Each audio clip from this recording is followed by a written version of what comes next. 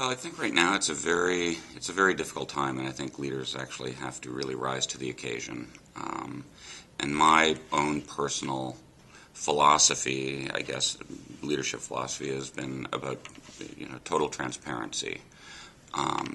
There's no sense in my mind of keeping secrets, right now in terms of how you're going forward, how strategically you're trying to move the company forward.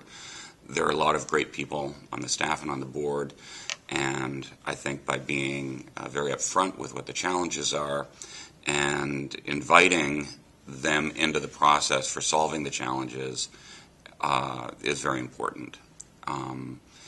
I've always been a consensus builder, never, dictatorial, if you will, because we are a nonprofit organization, and everyone that works for the organization or cares about the organization, frankly, is a stakeholder.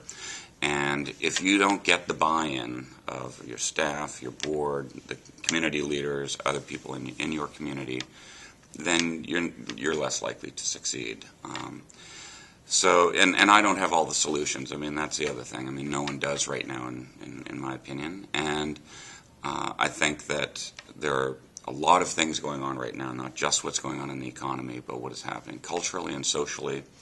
And I'm of a particular generation, whereas my assistant is of a totally different generation, and I've got a whole array of people on my staff and in our community that are participating in culture and arts activities in very different ways.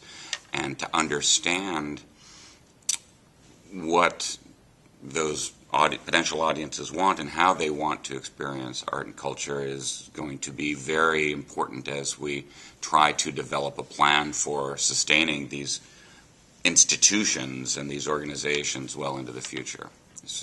We're more or less at a sea change moment, I think. And we don't know where this is going to go, so the more people that can get charged with coming up with solutions, the better.